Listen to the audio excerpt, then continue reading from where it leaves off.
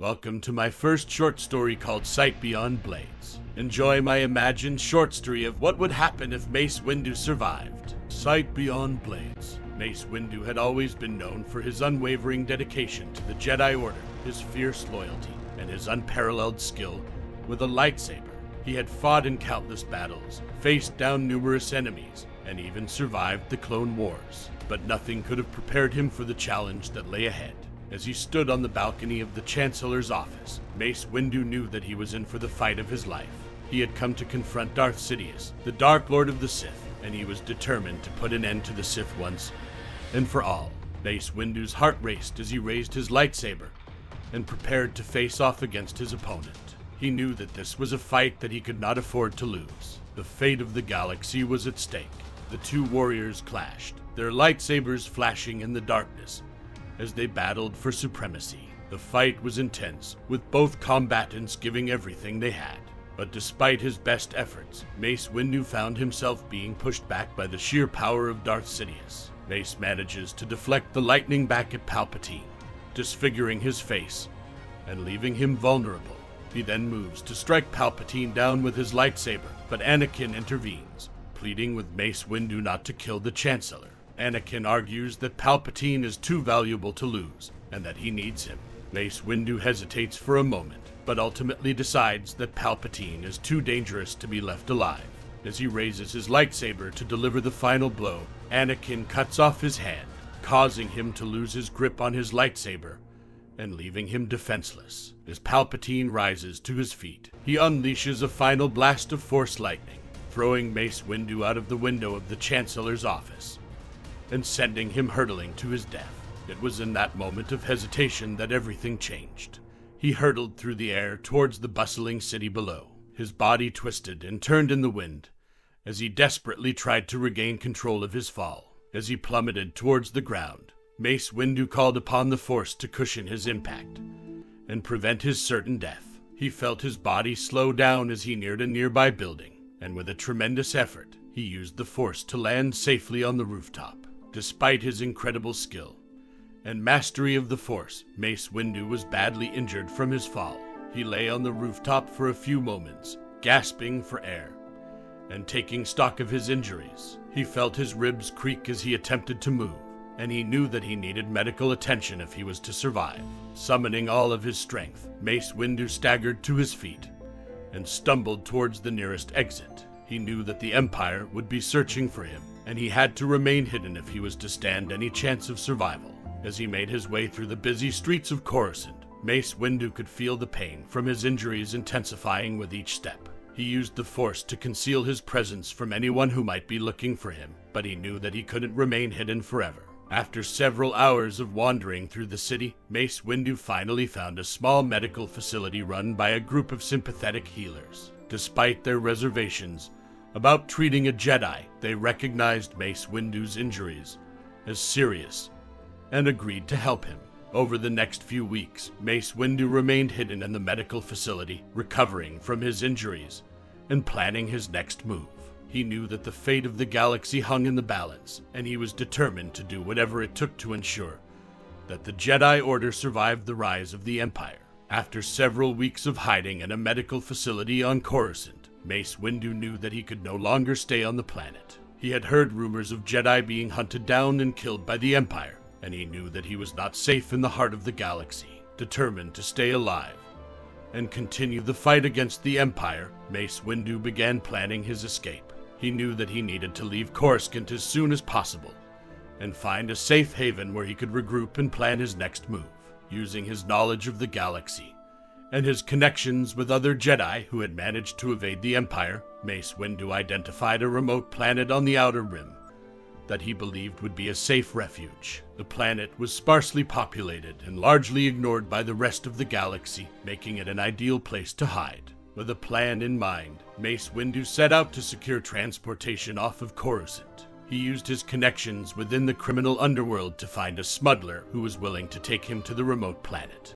After negotiating a steep price, Mace Windu boarded the smuggler's ship and set off towards his new sanctuary. The journey was long and treacherous, with Mace Windu forced to endure the cramped and uncomfortable conditions of the smuggler's ship for several weeks. However, he remained focused on his goal, and used the time to meditate and prepare for the challenges that lay ahead. Finally, after what felt like an eternity, the ship emerged from hyperspace and entered the atmosphere of the remote planet. Mace Windu could sense the peaceful aura of the planet, and knew that he had made the right choice in seeking refuge there. As the ship touched down on the planet's surface, Mace Windu disembarked and set out to explore his new surroundings. The planet was a stark contrast to the bustling cities of Coruscant, with vast stretches of wilderness and rugged terrain stretching out as far as the eye could see. As Mace Windu explored the remote planet where he had sought refuge, he stumbled upon a small village nestled in a clearing deep in the wilderness. The village was unlike any he had seen before, with simple wooden houses and a small market square bustling with activity. As he wandered through the market square, Mace Windu noticed a young blind girl sitting alone by the side of the road. She seemed lost and scared, and Mace could sense her fear and confusion even without the use of his eyes. Mace Windu approached the girl and asked if she needed any help. At first, she was hesitant and scared, but as he spoke to her, she began to open up. Her name was Lyra. She told him that she had been separated from her family since birth, and had been wandering alone in the wilderness for years, as an orphan, with no idea where to go or what to do. She lived mostly of scraps she could find. Mace Windu felt a connection with the girl, and decided to help her. He took her under his wing and brought her to a nearby inn while it started to rain. As they sat in the inn, Mace Windu noticed something strange about Lyra. Despite her blindness, she seemed to possess an incredible sense of awareness and intuition.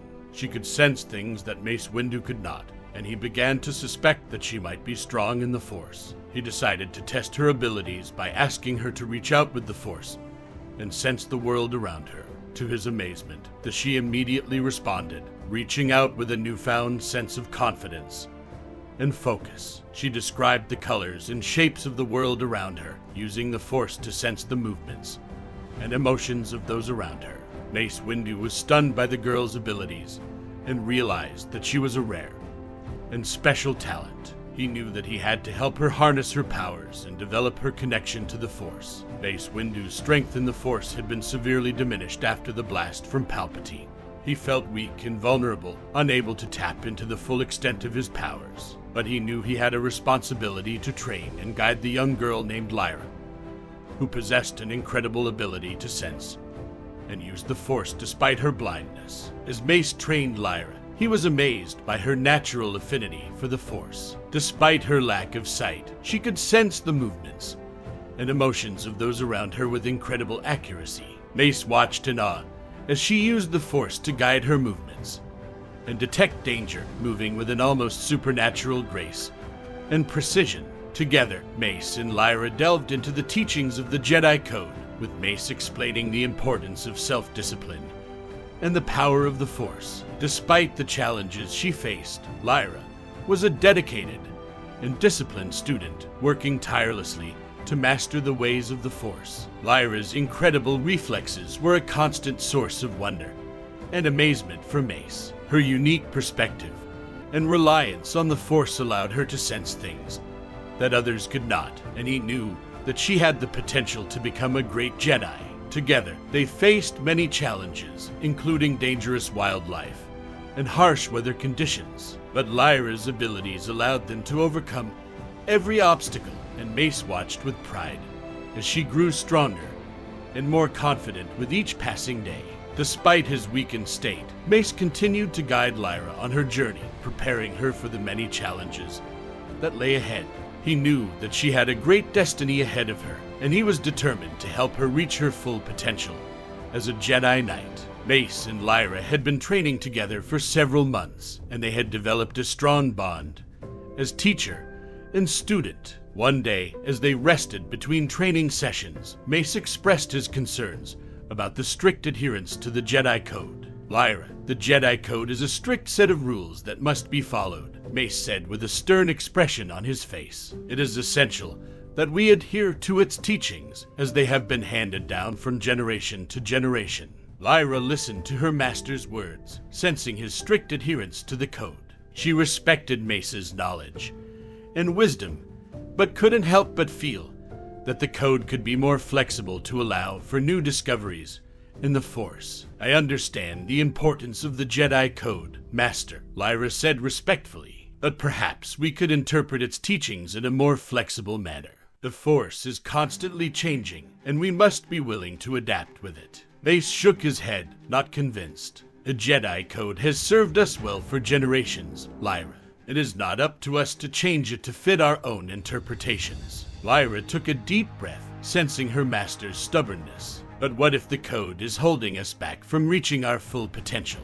What if there are other ways to use the Force that we have yet to discover? Mace paused, considering Lyra's words. He had always believed that the strict adherence to the code was what kept the Jedi Order strong and focused. However, he couldn't ignore the passion and determination in Lyra's voice. I see your point, Lyra, Mace said slowly.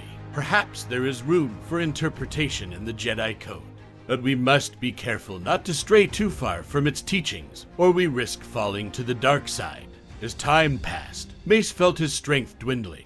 He knew that his injuries from the battle with Palpatine had weakened him, but he refused to let it stop him from training Lyra. Despite his failing health, Mace continued to push himself and Lyra to their limits. He could sense her growing strength in the Force, and he knew that she had the potential to become a great Jedi.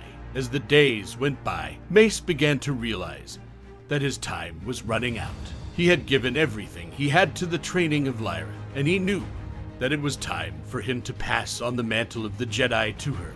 One day, as they sat together in the small village where they had been living, Mace looked into Lyra's blind eyes and saw the future of the Jedi Order. Lyra, Mace said softly, you are ready to take on the mantle of the Jedi. I have taught you everything I know, and I know that you will make a great Jedi. Lyra looked up at her master, sensing the sadness in his voice. She knew that he was growing weaker by the day, but she couldn't bear the thought of losing him.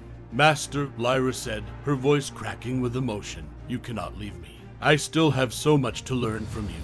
Mace smiled, feeling the warmth of her emotions in the Force. Lyra, you do not need me anymore. You have grown stronger than I ever could have imagined.